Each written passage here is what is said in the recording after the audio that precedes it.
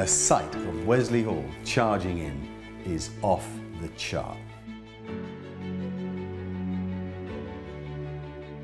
The old chain swaying, but it sways against his enormously strong body.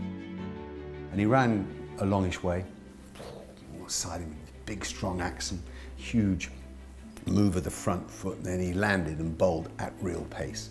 And he bowled all day at real pace.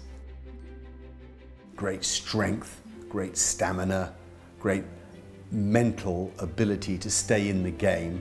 Difficult guy to face towards the end of the day. When the batsmen are trying to wind down and get to the close, and Wes would make life very difficult for you.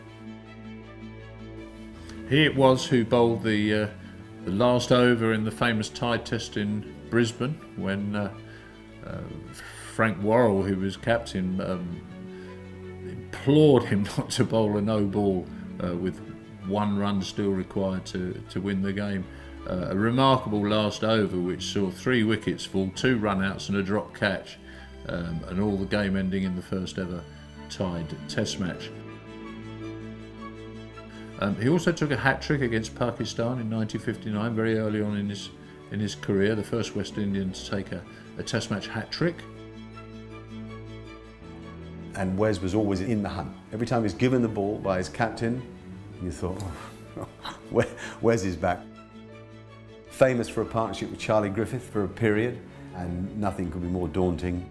Full of both character and personality, and he brought that to his cricket. West Indies have never had anybody give them more on the field of play than Wes. They might have had people who've given as much, but never more.